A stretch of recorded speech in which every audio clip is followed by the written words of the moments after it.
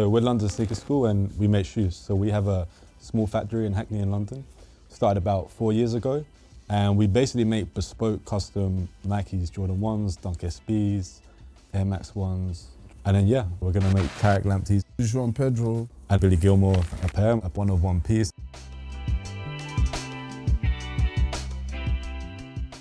Are there any like brands or designers that you rate right now? I like the Off-Whites. I'm mostly a Yeezy guy. Me, Louis V. I have a flick through these. I'll be honest, these are most of our louder leathers.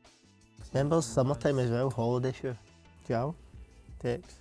Nah, come on. Orange, orange for Jow. Nah. Seen one that I think I know what I'll go for. It's a little bit loud. This one, so good. I think I might go for a mix, you know, of the blue and this one. That like snake. Nice. Yeah. Snake skin, yeah. You pick these colours. Do you want us to go loud or like subtle? I'll go loud. That's all. Me too. That'll be the odd one out. Like something like that I would like. Yeah, this is loud. Even though it's kind of like browns, I noticed actually. But I think it's a subtle loud.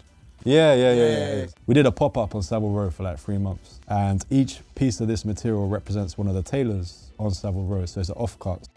So this is a Travis Scott, which we're gonna be making for you guys. This pair is made out of shell cordovan, which is a material you wouldn't usually find in a trainer. But that's really what we do. We have the opportunity to make the shoe out of whatever we want. What role do you think footballers play in shaping fashion and culture, and are you interested in that as well? Everyone's different, do you know what I mean? You should be able to be comfortable to wear like whatever you want to be wearing. Yeah. Like as long as you think it looks nice and you're happy in it, then I think that's what matters the most, to be honest. You've got children and kids look up to football players and you always want to be your idol, so whatever they dress like or their haircut or what football boots, you're just going to copy, so like they set the trend. Yeah, I think football represent like the fans.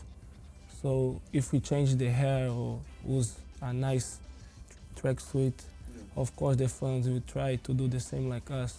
This is good, but it's dangerous also. Does that influence you have? Does it change how you think about how you might get dressed, or what shoe you might wear, or what haircut you might get, or does it not play into it too much? Maybe you have to think a little bit like what you can post and what can't post. This is for sure. You know the position that you're in, and you know like what effect it could have on people. I think you just have to encourage people to make sure that if they're wearing something that they feel is right for them, then it's okay. So like when you signed your first pro contract, what was like your first piece of clothing that you say you bought, like you was waiting to have that piece of funds? Remember the bait jackets and you can zip it right up? Yeah. With the eyes. Yeah. I was buzzing off that. Wore it everywhere. Do you still wear it? No.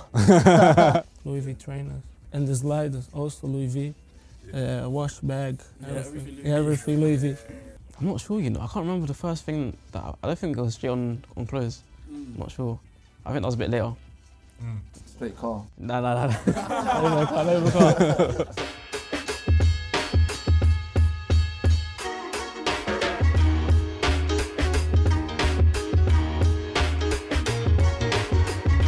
Hi, I'm Ish, and I'm a shoemaker at London Sneaker School. Hi, I'm Jace. I'm creative director and founder of London Sneaker School. When we're thinking about design here at London Sneaker School, what's important for me is that what carries through in the design is quite a clear, I call it a symbol, just like the message that we're trying to put across. With Tarek Lamptey's, based on his interview that we had, he's quite a clean-cut guy. We went with the leather that he wanted, but you know we want to bring a bit of character into it, so we researched his Instagram. You know, he's quite proud to be Ghanaian, so we worked a bit of kente fabric into the insole. We might even put the black star on the heel tab. It's some things we're playing around with the Billy Gilmore design. He's kind of embarrassed to say that his first big purchase was a Bape hoodie.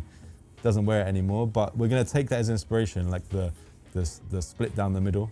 We're going to do that with fabrics, and then one side we're going to have the camo material that he picked, and on the other side we're going to have a Gilmore tartan, for his name, his clan's name from Scotland. We want these guys to wear these shoes, even though he said go crazy.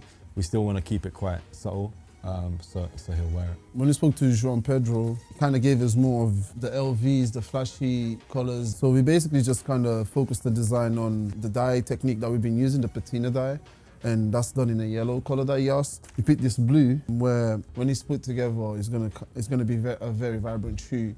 A bit more different textures on it as well. It's not just as flat white. So I think would be a very interesting shoe, actually.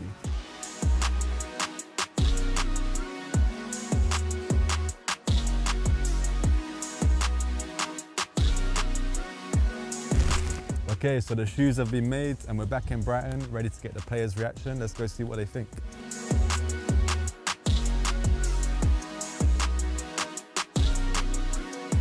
No. I'm liking these. Got some of the Bape inspiration, that first purchase you got. We got the camo material in there that you picked. Nice color for holidays, huh?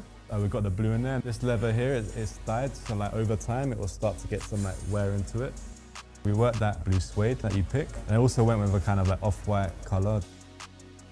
One of one. So literally, one of one.